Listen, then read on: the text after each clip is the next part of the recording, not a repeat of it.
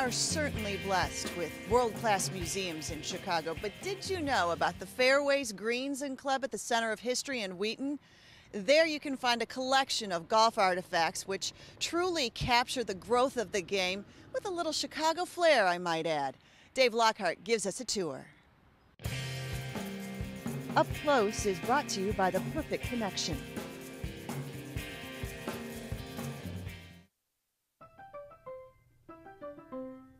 Golf balls have certainly come a long way, Alberta, and you've got some neat ones here that have a lot of history behind them. Well, it is interesting. We have a feathery, which is would be the second golf ball. The first golf ball was actually a wooden ball, similar to a croquet ball, only smaller. The feathery looks like a mini softball, does have a leather casing, and it gets its name because it's stuffed with feathers. They would take a top hat full of feathers, boil them, and stuff them into there. You could only make about 5 featheries a day, so they were quite costly.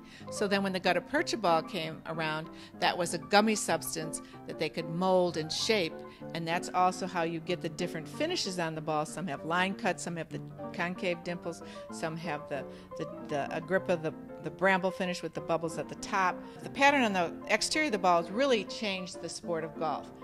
Made the ball fly a different way, the trajectory, etc. The ball behind the feathery that looks like it's in bad condition, which of course it is, but it's important because that's an original Haskell ball. That's the first rubber core ball. What the Center of History tries to do is to recognize some of the pioneers in the game who didn't necessarily get the credit they deserve for their ideas and inventions, including an African American who invented the tee. Dr. Grant, he was a dentist. He was invented the first wooden tee. We have a copy of his patent as early as 1899.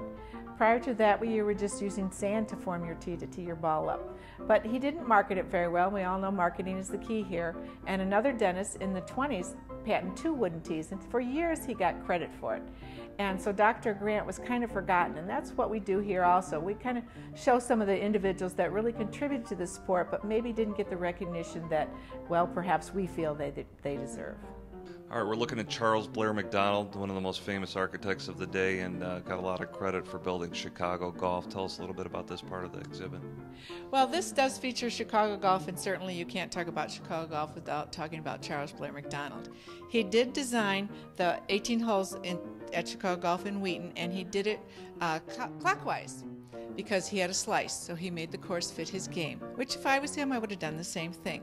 But he really played an important role. He was a very good golfer. He won the 1895 Amateur, but he also had a personality that he never liked to lose. There's several stories I could tell you about Charles Blair Macdonald. We're in one of your favorite parts of the museum, the Fowles Brothers exhibit. Tell us about it. Well, yes, the Fowles brothers came from St. Andrews, Scotland, and their father was a shop supervisor for old Tom Morris, and Tom Morris is certainly still revered as the ultimate golfer.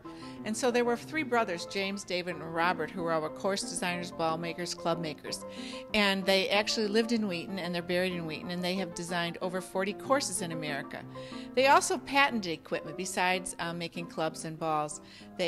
The Mashie Niblick, which is a great invention for its time because it had the first angle, the concave. A lot of people say it's like the 7 iron today, but it allowed the ball to get some lift and land better on the green, so to say.